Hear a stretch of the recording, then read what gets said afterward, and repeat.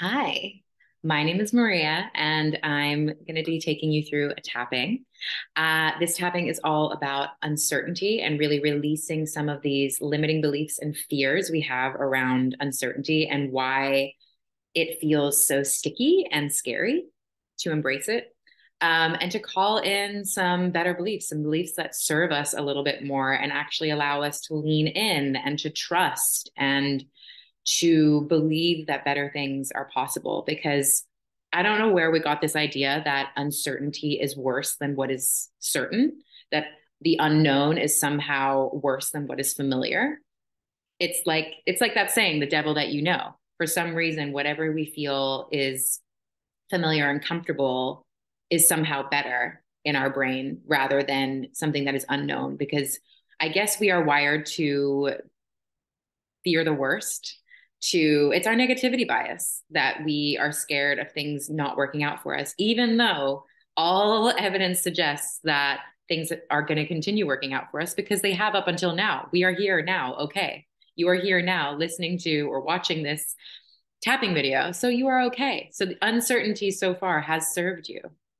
So we're going to clear some of that gunk out so we can feel a little bit more relaxed when it comes to uncertainty. Maybe you're going through a big upheaval in your life with a lot of change. Maybe it's something a little bit smaller. Regardless of what it is, this video will still serve you. So let's get started. You're going to simply start by tapping on the side of the hand and just repeat out loud after me.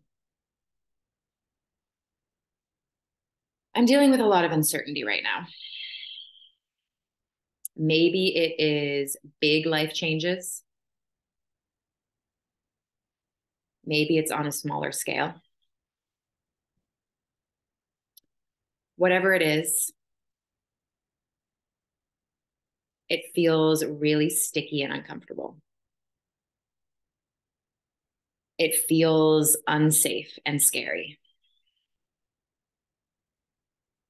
And it's scary because I worry that uncertainty is going to bring bad things to me. I worry that the unknown is going to be worse than what I already know.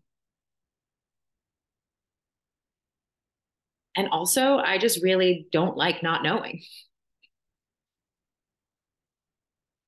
Maybe I'm a little bit of a control freak in that way. I want to know everything before it happens. I want to be fully briefed on the experiences that are coming my way. And this is probably a bit of a coping mechanism to help me feel safe, to help me feel prepared. But the thing is, knowing exactly what's going to happen in my life before it happens, that's really fucking boring. There would be no surprises left if I knew everything exactly the way it was going to happen. Like, would I really want to live a life where I knew exactly how it would all unfold? Probably not. I enjoy being surprised and delighted by life. I enjoy life showing me things being possible beyond my wildest dreams. I love when synchronicities and coincidences happen. I love when the unknown turns out to be better than my present. And so I think I'm ready. I think I'm ready to release my fear of the unknown. I think it's time. And so even though for a long time I've feared the unknown, I still deeply and completely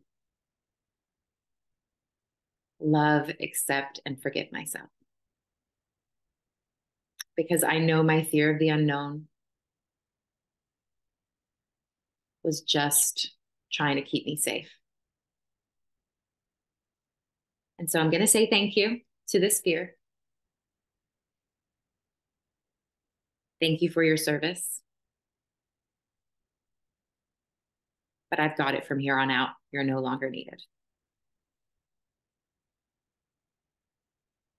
Okay, take a deep breath in, hold it at the top, and let it go. Just notice how you feel in your body. Maybe have a little wriggle through the shoulders. We're going to go for a full round. So whenever you're ready, just tap on the points I tap on and repeat after me. I've been carrying this belief for a long time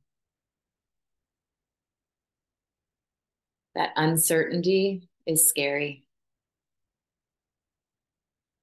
that what is unknown is worse than what is known,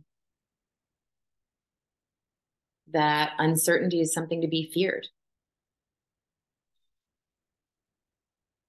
that I am ready to release that bullshit. I'm ready to clear it from my system, release it at a cellular level, and to create space for better beliefs. Because what's really fucking cool about my brain is that I get to decide what I think. I get to decide what I make things mean. And most crucially, I get to decide what I believe. And so, what if uncertainty is actually magic? What if uncertainty is the key to me living the life of my dreams?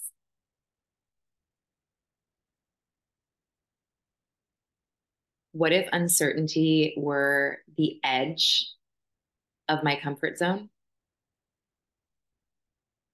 And that whenever I encounter it, it's a sign that I'm stretching into a more magical life for myself. It's a sign of expansion. Because really, when you think about it, uncertainty is also another word for endless possibilities. When we don't know how something is going to unfold, that means literally anything could happen. And so, why is it that I immediately jump to the worst case scenario? When the best case scenario is just as fucking possible. I choose to believe that uncertainty is endless possibility.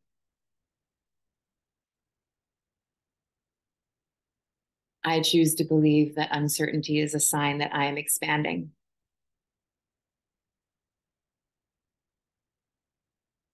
I choose to believe that uncertainty is the bridge to my higher self.